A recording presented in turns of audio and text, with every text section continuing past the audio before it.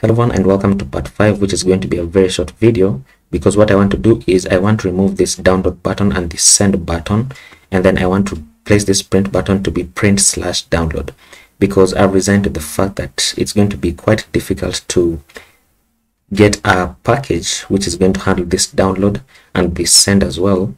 Because for the send, what I want to do is I want to be able to access the client email and then attach the PDF file inside the email.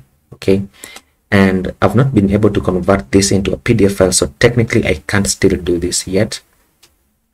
And then another solution to that would be that I create a custom link which is going to link back to the invoice that you create, which is also what Figma does, and I wanted to do something similar to that. So I'm going to just check it out. But for this video, I just want to change this into print/download, and then I want to remove this. I want to remove all the initial values that we had set up, and then I want to change our show invoice state value back to false, so that by default you're going to be on the form, right? And then something else that I did want to do is that I want to display the form on the left and then the invoice on the right, so that we don't have to keep on having this preview invoice and edit information, so switching back and forth. I don't want to do that, right? So I think probably I'm just going to do the one thing, the print/download in this video, and then probably in the next video then I'm going to do the side-by-side information, because I think that would be much better really. So what I'm going to do is I'm going to head over into app.js, and what I have is that I'm already running my server first of all on localhost 3000. That's how I'm able to do this. We're going to use a package called Reactor to print to handle our print dialog. Okay, and I have a reason for that, because let me show you. So if I click on the print button, then obviously it brings this up, right? But notice how it still shows the time and the title on top and the website and the page number right here at the bottom. So, and it also shows the kind of a box shadow that we have on our invoice. Now I don't want to do that. I don't want to be able to do that. Instead, I only want the component, which is this right here. I only want to print the component without all this on the outside, right? So using that package, we are going to be able to do that, and we're just going to be able to save it as PDF right there. So let's go ahead and in our terminal using Control and J. So I'm going to say npm install react to print and let this run. And then at the top of this, so at the top right here, I'm going to say import react to print from react to print, which should be installing. Okay, and then right around here, and actually let me talk about this package just a bit. So this is the homepage of the package, and if you go down right here, this is the installation, and then this is the API React to print component. It takes in all of these props, and you can read all the descriptions here, but I don't want to do that. And then you can use it in class components. Let me see. So in class components here, or this one, this example, or this example, it has multiple use cases. But because we're using a functional component, I'm going to be using this, which takes in the useRef hook, or you can use the use React to print custom hook, which they have inside, but I'm not going to use this one. Instead, I'm going to just use this one. Now, I've tested all the use cases just to make sure that they all work. I mean, obviously they would work, because why else would they be in the npm registry, right? But then take note that it has an issue here where in TypeScript, it says that if you encounter this error, then all you have to do is initialize useRef with null. Okay, so right here, instead of just setting this to empty brackets, then you have to set it to null, which is what they recommend right here. That is if you're using TypeScript, but we are not using TypeScript and we are using JavaScript, right? So let's continue, and I want to render my component here. So right before I show you invoice, I want to say react to print. Our component is going to be our component, right? So the react to print component takes in a trigger prop, which calls our button to print out our component, right? And then it also has a content prop, which just references the components that you want to print right here. Okay, and we need to initialize all of these using the useRef hook. So the first thing that we need to do is at the top. Actually, I should have done this first. We're going to say import useRef from React, right? And then right below this, below our use states, then I'm going to say const component ref equals to use ref, like so. Okay, and then right inside here inside our print, then I'm going to call the trigger prop. So trigger, which is an inline function which returns a button. Okay, so button, and then this button is going to say print slash download, like so. And then it also takes in another prop called content, like so.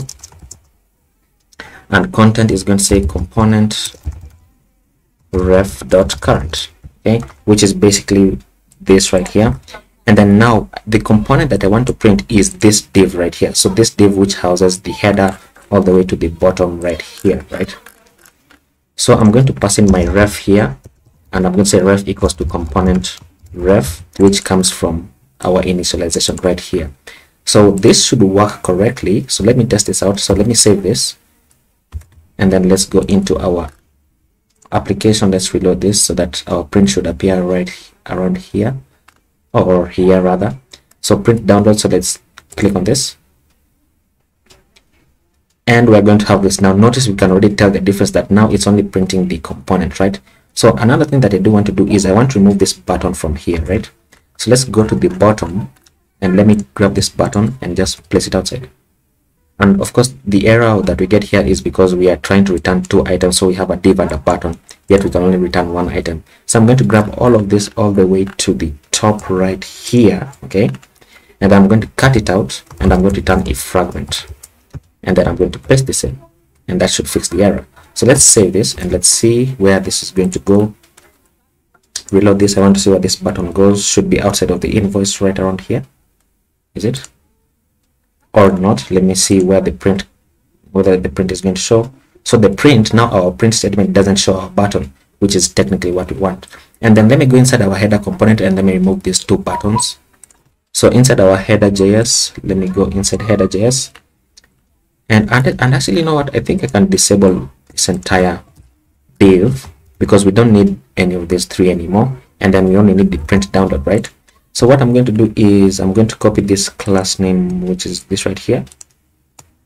So copy this, and then inside our app.js, right, inside our button to print, right inside this button, then I'm just going to paste this in so that this is going to be blue, and there we go. So that we're going to have this, and then let me just add a margin on the bottom. Does it have a margin? It doesn't have a margin. So margin bottom, let's say 5 to push it downwards from this. There we go. So we're going to have this, and we can say print download, and it opens out up our dialog, and we're going to have this. So this is looking much better, but technically notice how it is squeezed to the edge, right?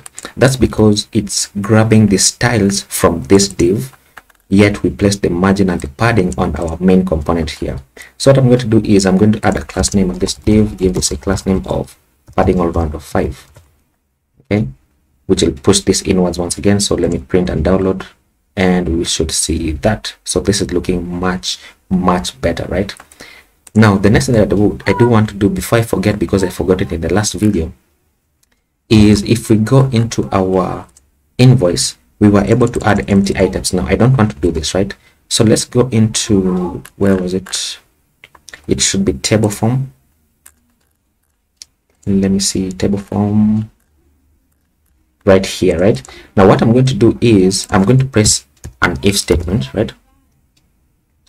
And I'm going to say my if statement is here, and then we're going to have an else statement, and the else statement is going to grab this entire thing right here. Where is it? This one. Push it downwards into the else statement, right? So for the if statement, we're going to be checking if there is no description. So if description is empty, description, or we are checking if there is no quantity. So if quantity is empty, or we are checking price is empty, or we are checking, oh sorry, we don't need to check for the amount actually, because the amount is going to come from quantity and price. So if all of this is empty, then we just want to say alert, and we're going to say please fill in all inputs, like so. Probably we should have a better alert than this, or a better kind of error handling than this, but this is going to work for now. And probably I should change this into truthy ands, because it would be much better, right? Because this would evaluate to true if any of these evaluate to true. And actually, you know, let's just test it out to see whether we're going to have a bug. So let me add a description here, and let's add item. Okay, so please fill in all inputs. Let's say quantity 45, and see that now we have that kind of error which we do not want. How do we fix that? So let's say, let's change this into truthy ands. Let me see if this is going to fix it. Add item. Okay, so we can add more items. Okay, so truthy ands are going to work. So this is going to be much better, and we are not going to be able. Oh no, oh no, there's still an error. There is still an error. Let's see this error. We can still add empty inputs, which I don't want to do, right? You know what? It's because of this. What is this? It's because of the double. I didn't even catch that. The double exclamation. I didn't catch that. So let's try it again. We can add that. Okay, we can add that now. And if we try to add an empty input, then it brings up please fill all inputs. If I try to fill one, okay, fantastic. If I try to fill two without the third one, okay. And if I fill the third one, fantastic. There we go. Now this is working correctly. This is working correctly, and we can delete our items and so on and so forth. So this is much better for error handling. And then the final thing that I do want to do is I want to go into app.js, and I want to remove all these default state values, and I want to change this back to false, so that by default it's our form that is going to show. So let's remove this. Oops. Let's remove this. Let's remove this and this. Oops. And then let's remove this and this as well, and that should be fine. So our form should be empty. Okay, fantastic. Our form should be empty, and we should have this. Now I've just realized this. I didn't even catch this, but if you try to print download from here, then nothing is going to work. Okay, nothing is going to work, and actually it should throw an error. So it throws us this error in the console, which means it's not going to be able to print, right? But if we go into our preview invoice, then we can print on this and so on and so forth.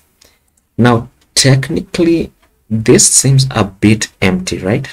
It seems a bit empty. So should I leave the other items inside? I'm not sure. So this is exactly the reason why I wanted to display the invoice on the left, our invoice form on the left, and then our preview invoice on the right. So this is exactly the reason why I wanted to do that.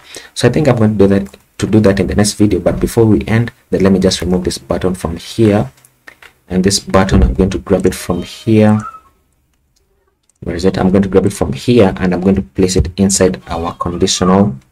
Should be inside this conditional, and it should be inside our fragment. Okay, so let me just save this to see whether it's going to bring some issues. Let's see preview invoice, and it has this and this, which means I don't need this. Do I need this margin bottom on the button? Let's see. Let me move it. There we go. So this is much better. Okay, fantastic.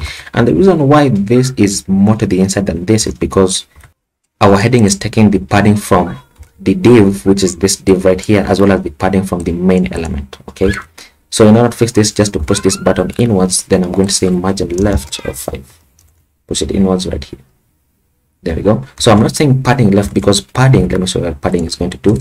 Just playing around with CSS. So this is what padding is going to do. So it's going to have padding on the left of 5, and it really doesn't push it inwards. So it's better to have margin left of 5. And there we go. Okay, fantastic. So that is going to be it for this video, and in the next video we're going to just work on displaying this to the left and then our invoice to the right. And then I also designed a landing page for this application, and we're going to probably build it in the next video as well. So thank you guys for watching, and if you're not subscribed, then please subscribe to the channel, and I will see you in the next video. Bye bye.